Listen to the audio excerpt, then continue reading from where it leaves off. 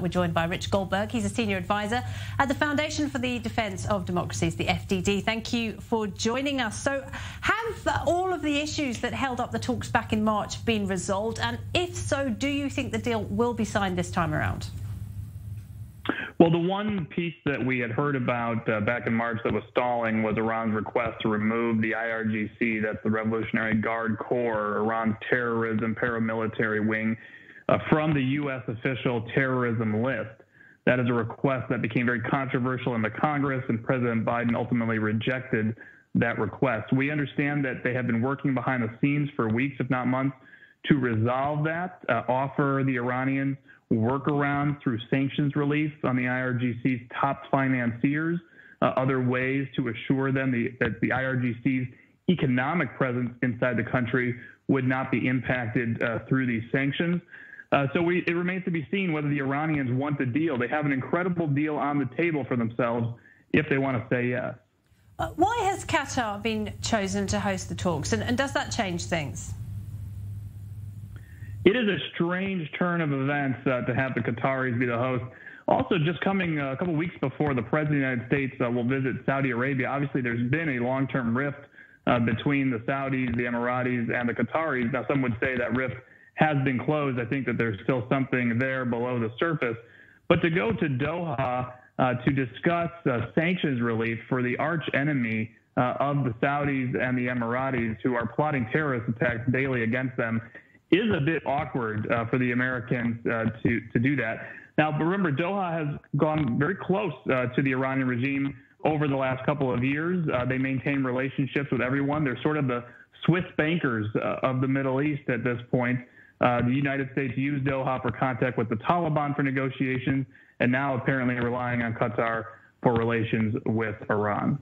Well, you've said that an extraordinary deal is on the table for Iran. Do we know how far the US is prepared to go in terms of lifting sanctions and what it will mean in terms of concrete funding for Iran? What kind of a figure are we talking about here?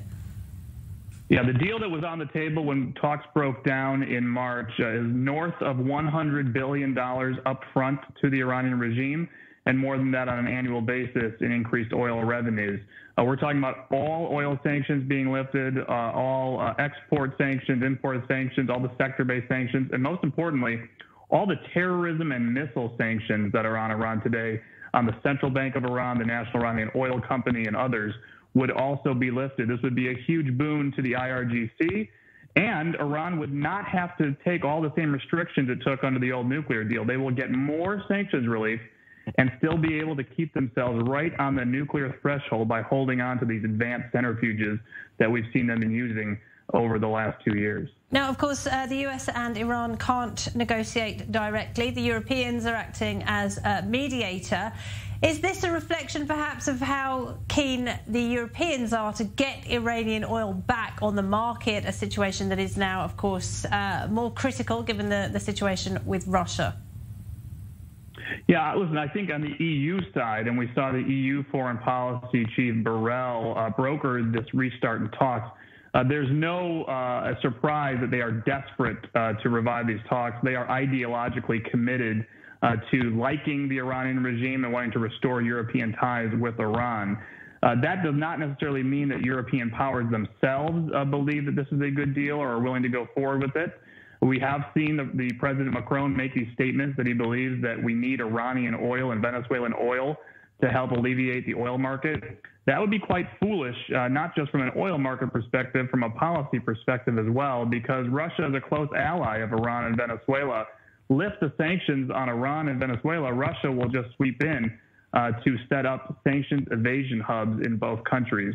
So it will have a marginal impact on the price, but also will actually open up massive sanctions evasion for Moscow. Richard Goldberg at the FDD, thank you very much indeed for your insight and your analysis there.